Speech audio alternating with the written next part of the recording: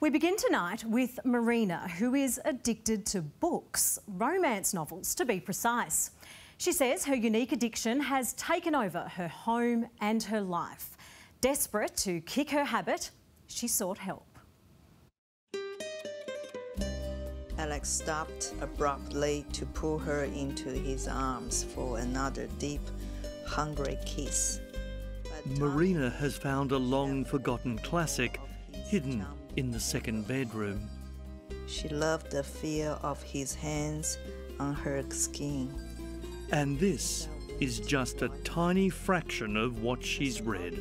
Probably 50,000 books. The rest of the house is much the same. I cannot keep buying. I don't have a space to put it anymore. So a while back she started renting books. Then the internet came along. I actually go on the internet, even free. You know, there's thousands books there. And everything she reads is romance. It is like an escape for me. So, you know, I can imagine in the romance book, there's a handsome prince and I'm pretty.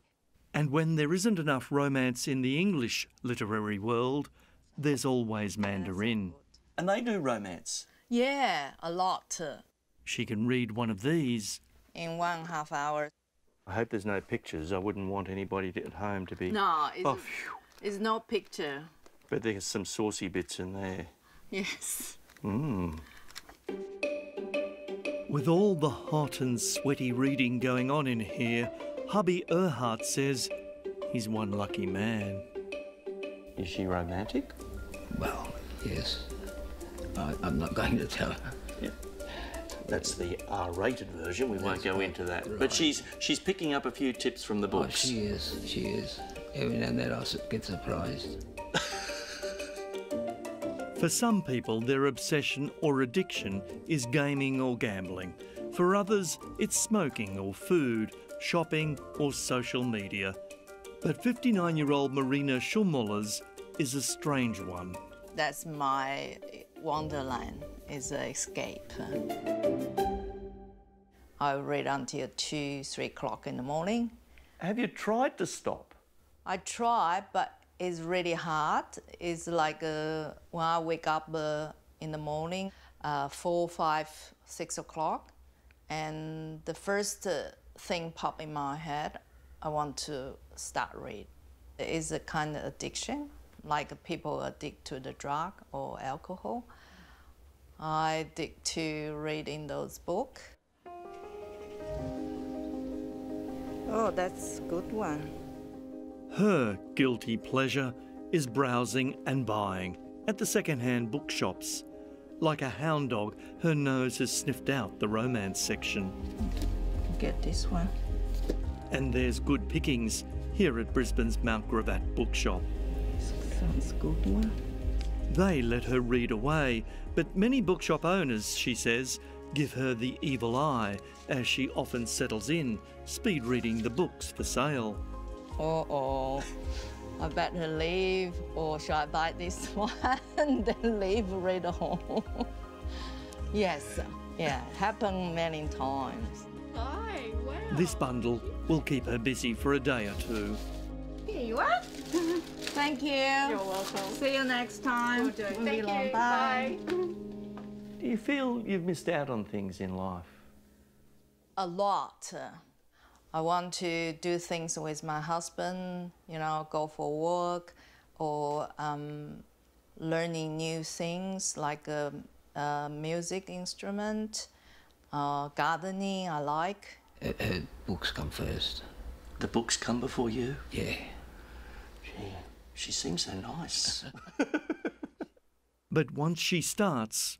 Well, she's very unapproachable. She doesn't like to be interrupted. As we all know, reading is good, but Marina's extreme romance novel addiction has damaged her eyes and impacted all areas of her life. That's the final chapter when you read up to 4 books a day for 50 years. So you need a little help? That's right. And I saw your current fair all the time, and I saw Mark has been help a lot of people. Well, Marina, I've got a little surprise for you. He's out front. He's coming in. Hello, Marina. Hi, Mark. You come to help me. I certainly have. Come in. Nice to meet you. Nice to meet you. How are you? Nice to meet you. Good. Are you ready to say goodbye to all the books? Yes, I do. Hey, Alex.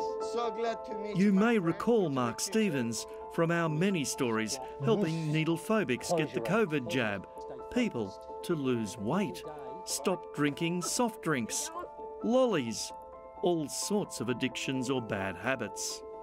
Our mind is focused on whatever it might be we're addicted to, and the brain releases small amounts of feel-good chemicals which make us continue to seek doing that behaviour. So he says Marina's brain needs to be reprogrammed.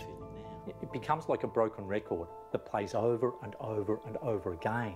So we need to reset the mind. 1, 2, 3, whoosh. Close your eyes down now. Close your eyes all the way down. Mark does hypnotherapy, meditation and aversion therapy. Don't waste time. Erhardt watches on. I don't think he's gone under. And you no longer have any desire to read a romance novel because you think it's just a waste of time. And an hour later... Don't feel like the reader. Marina, forget he's here. Are you truly saying that these don't appeal to you as much as they did before he arrived? Yes, discussing and wasted time now. Yeah. Really? After all these decades? Yeah, That's how you feel?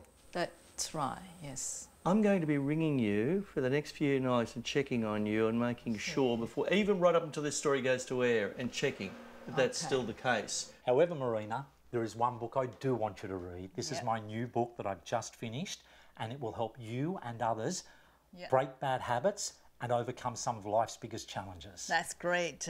I want to start read a positive book. Thank you, Mark. Great work. Well done. Thank you for the help. Oh, and she's deleted the book app and given the books away to charity. I really would like to have more time with her. You want her back? Yes, I want her back. Erhardt's wish might just come true.